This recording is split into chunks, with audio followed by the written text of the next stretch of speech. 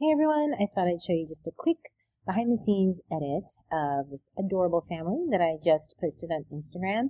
Here's the behind the scenes shot, gray paper. She's wearing one of our gowns, single light pro photo, and this adorable child is standing on a stool, Alexander and Benjamin. Super cute. Now I can just do a quick crop and I'm going to add a texture using LSP textures. I kind of like his feet, but for now we'll just crop it out. And we'll just rotate it a little bit and go in just a little bit more. That looks good. Perfect. We'll just fix that backdrop a little bit. I'm actually just going to push it out, liquefy. There's so many things you can do with the backdrop. You can do Adobe Photoshop Content Aware Fill. LSP Actions also has backdrop things.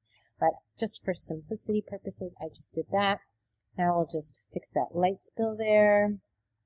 And one of the things I love about LSP textures is you can add a texture to this background. So here's this gorgeous family.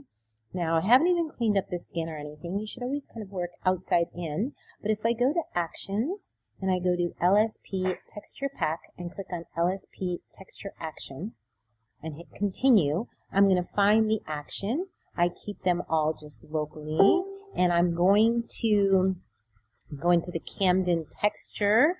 This is one of my favorite ones, and I'm going to rotate it, and now let's fill it on the screen. We'll just drag here, drag here. We're going to double click, hit place. There's my backdrop. Now all I have to do is remove it off of the faces. And so let's do that. I'm going to click on it, use my little eraser tool, and just remove it. Zoom in so you can see that a little bit, and just remove it from the skin.